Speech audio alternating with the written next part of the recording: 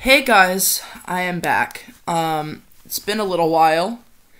If you saw my community post, my dad is suing my mom. So as a protest, since I think the reason is stupid, I haven't been going over to his house, which is where my production machine is, like the beefy machine I use to make these videos. So I'm trying to see if I can use my potato laptop to make these videos now that I'm running i3 instead of KDE. So let's see how this video goes. Today I kind of just wanted to tell you about a program I made called Cermic, because a lot of people have been asking me, what is this ASCII art in my terminal? And you know, there's many programs that do this kind of thing, but I made my own custom one that can actually read PNG files and put them out on your terminal.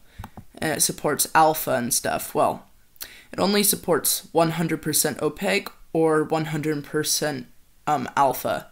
So, yeah, there are some limitations. But honestly, I don't know how to get around them. Now, just side note, you may have also noticed that it doesn't look like I have PyCom on. Yeah, I had to turn it off because for some reason the cheapo Intel graphics on here just bugs out with PyCom in my recording. Like, it looks fine to me, but in my recording the windows are all over the place. So I had to turn off PyCom. But okay, so let me just open up my browser.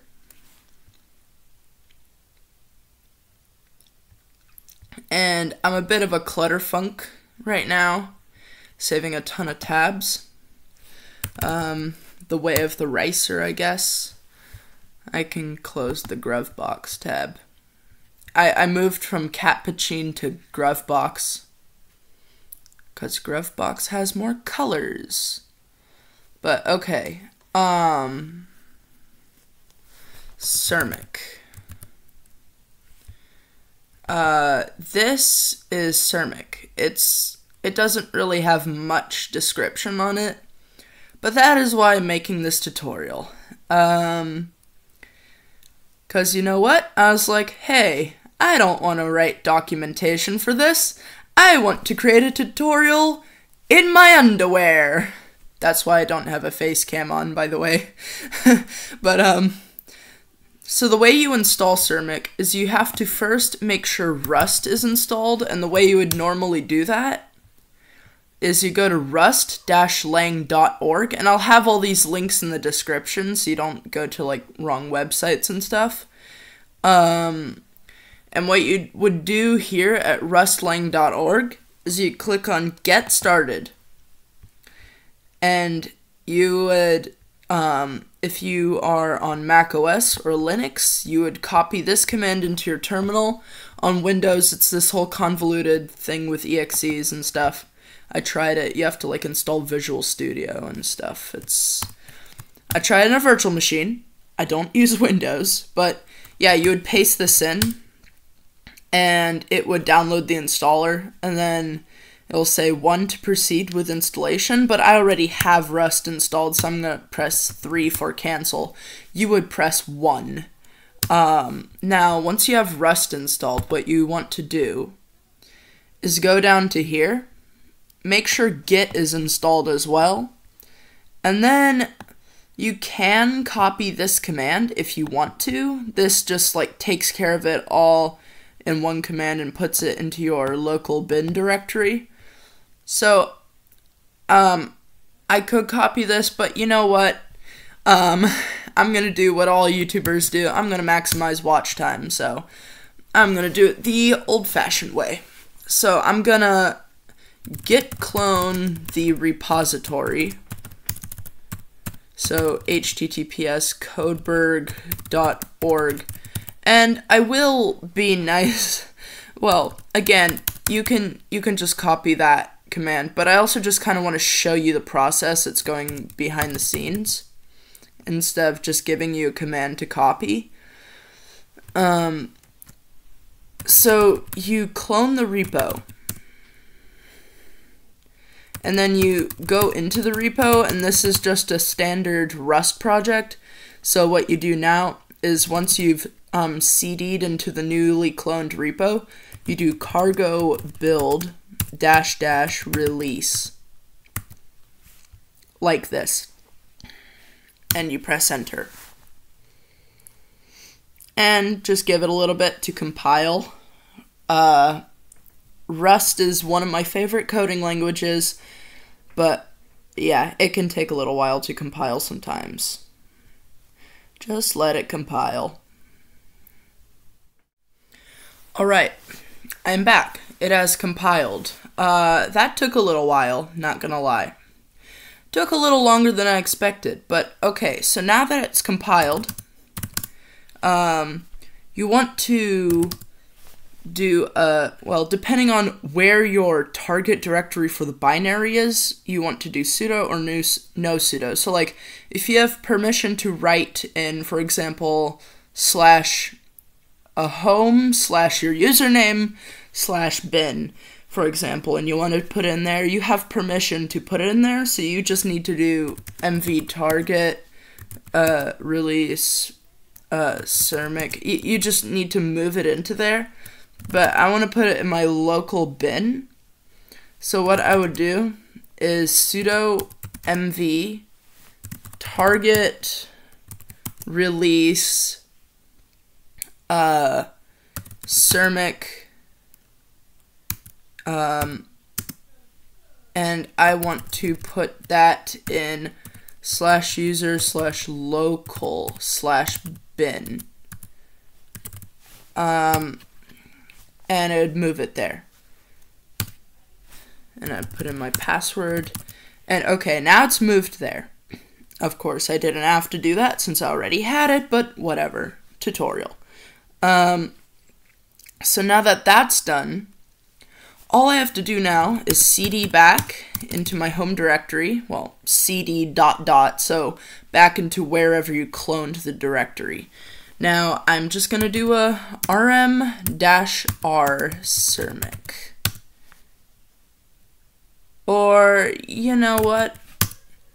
rm-rf Cermic. Yeah, there we go. And that's all to install it. Now to actually using it.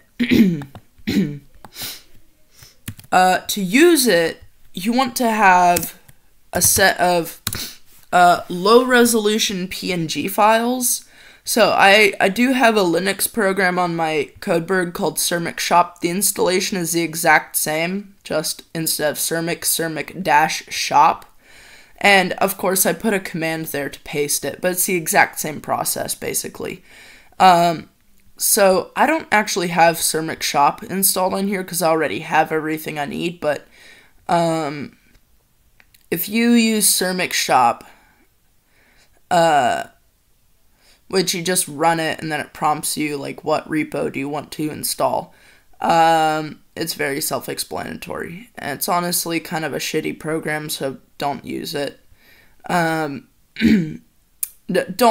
take it serious, I guess. So what am I looking here for?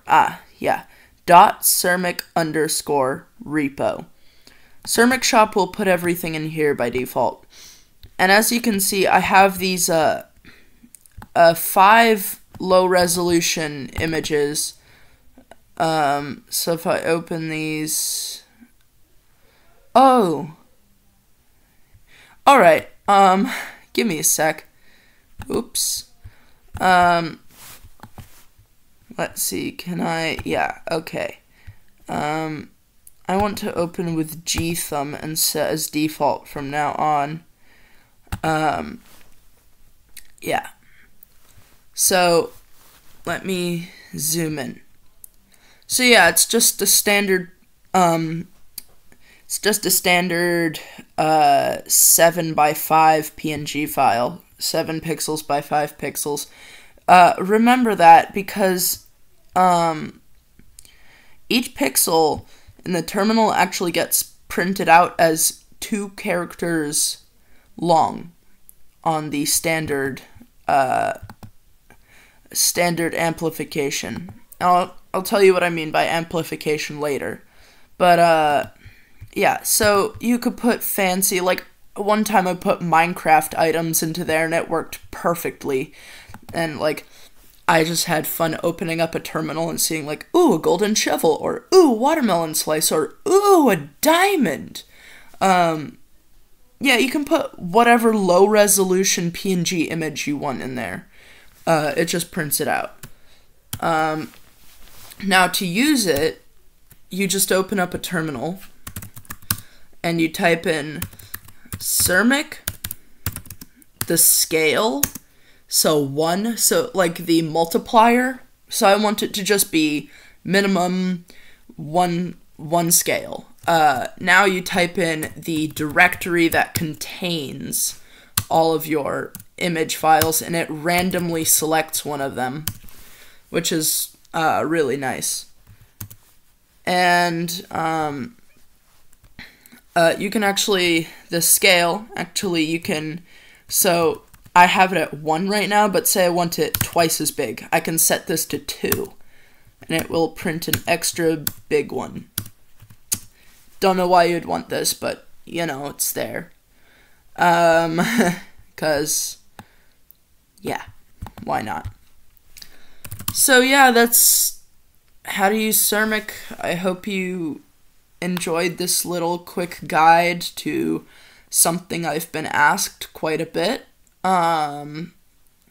So, until the next time, see ya. And remember to like and subscribe and ring the bell and comment and follow me on Odyssey and share the video and all that good stuff. And until next time, I'm out. Peace.